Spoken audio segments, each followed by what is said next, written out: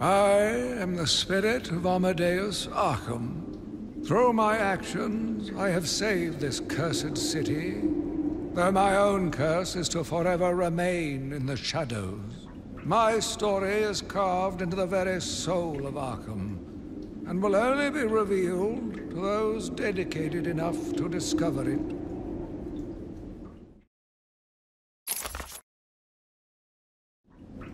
My family's blood ran through the heart of Gotham. We were doctors, politicians, and teachers. We have been the organ cleaning the arterial filth from the city. We have been its servants, giving all to protect it. And still it has chosen to hurt us. As Gotham's veins slowly filled with pain and suffering, the effects were felt everywhere. My father fell first, infected by some foul disease. My mother lived on, but only in a dream. I returned to the family home to care for her, where she remained in her bed for as long as her body continued to breathe. Her tears kept me awake at night. My journey lasted little over a month. Visiting academics in both Metropolis and Keystone, I was exposed to a wealth of new ideas. I began my day returning home in good spirits, eager to see my wife and family. I ended it kneeling in their blood, broken fragments of my life pouring through dripping red fingers. I returned to my work, but I could not shake the pictures from my mind. I should have been repulsed, but I was more eager than ever to find an explanation for why someone would do this. They brought the animal before me, shameless and barking like a mad dog. For what felt like days, I endured his boasts. He took pleasure recounting his actions, cataloguing his depraved crimes. What should have been revenge turned to pity. This poor dog needed my help. The island changed little over the years.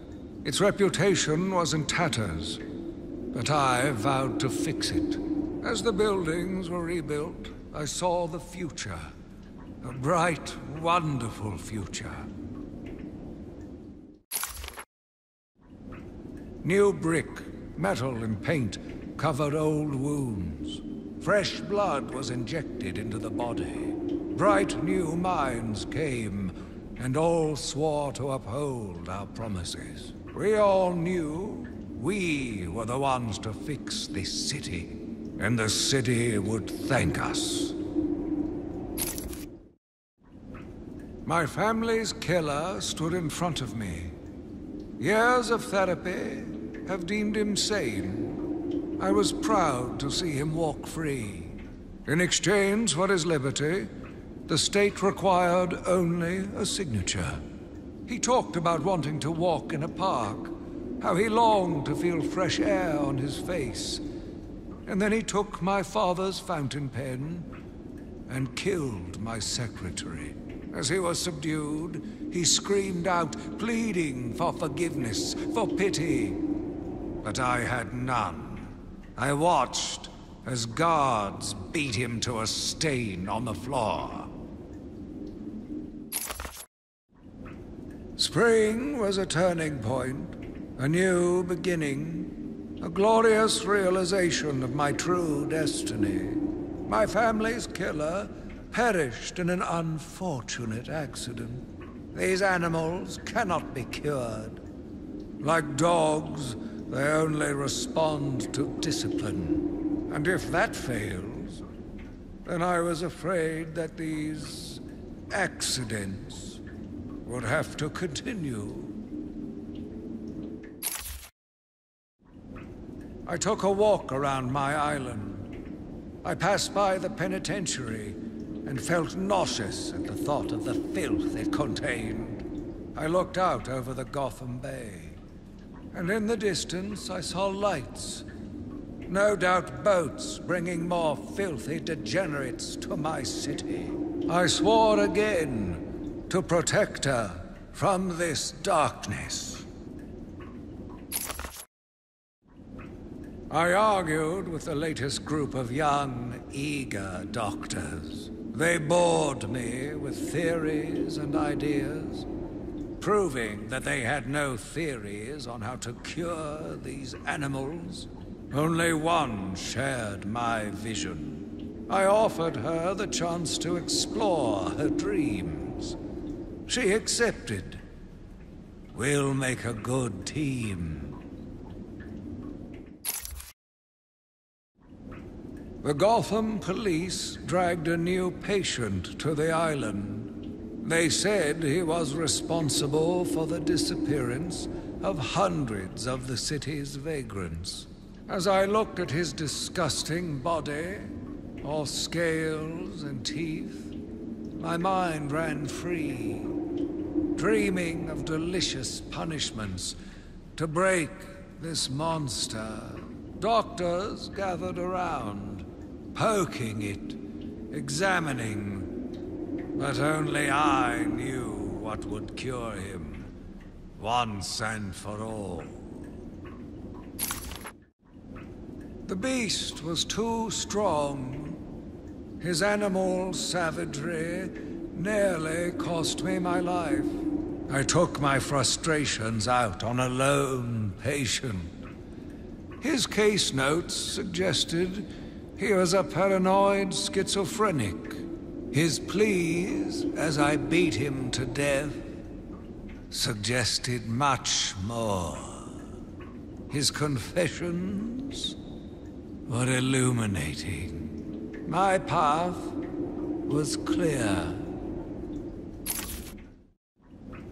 Every day I found the patients more distracting. Their insane mutterings and constant twitching disgusted me. There was only one way to cure this evil. Only one way to purify the city and ensure its future. I needed to prepare myself. I needed to be ready. I had a sudden pang of conscience. I sought counsel from my priest on the choices I had made. I asked him if it was a sin to kill in order to save a life. The holy man said all life was sacred, but a judgment would not be upon my soul if I acted to save another. I left the confessional with my soul uplifted, convinced more than ever I am doing a service not only to mankind, but to God as well. I watched in silence as he brought in the woman. Her skin now a venomous green. The wanton creature no longer looked like a human being, much less a woman. The Bible says, "Suffer not a witch to live." Yet he has once again delivered this female atrocity to our care. Once I have dealt with the monster, I think it will be time to see if green wood does, in fact, burn. Sitting in the darkness outside of his cell, I watched the crazed twitching, listened to the disgusting words that came from his mouth. How can I let a dirty animal like this live? He is the cancer I have sworn to protect the city from. Curse me for a fool! How could I not see it until now? The monster had a confederate. I hid in the darkness near his cell and saw with my own eyes one of the doctors whispering to him. She looked at him through the transparent barrier with tenderness, with, dare I say, desire. My skin crawled with revulsion as she kissed the glass. Fighting the urge to dash the woman's head through the glass, I let her continue.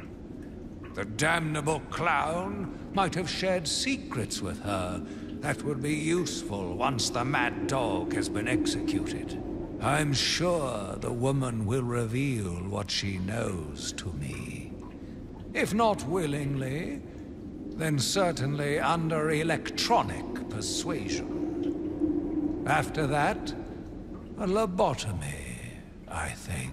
Unfortunate for one so young. But her lust has put the reputation of Arkham at stake. Yes, a lobotomy. The very thing. There is no other way to ensure her silence in this regrettable matter. Yet again, I found myself watching him. No one can provide a cure. He laughs in the face of those who try. Amadeus would not have let him live, and neither should I. One last sip of cognac, and I was ready. He watched as I entered the cell. He smiled as I showed him the knife. I told him how I will use it, how I will cleanse this city. And then, terror. I was paralyzed. I struggled. I screamed, but I was silent. The monster looked at me, expressionless. He ran my blade slowly across my forehead. A smile cracked across his horrible porcelain face, and I heard the filth fall from his mouth. He laughed and called me that horrible name. It must have been Crane, another one who doesn't deserve to live. Why do these people thrive on chaos? Joker, in particular, desired anarchy, and since his escape will no doubt wreak it upon my city. I feel this is the end for my diary. Joker will be recaptured. My story will be told. I am not afraid. If Arkham becomes my cell, then I will know I did my best. I will be remembered. I am the spirit of Amadeus Arkham. Even though Amadeus had long since passed, his spirit lived on, surviving, moving through the walls of his asylum. When it chose me, I felt proud. I was honored to continue his work, to cleanse this city. If you are strong-willed enough to follow my tales, you are strong-minded enough to deduce my identity. Come and find me, friend. Together, we will save Gotham.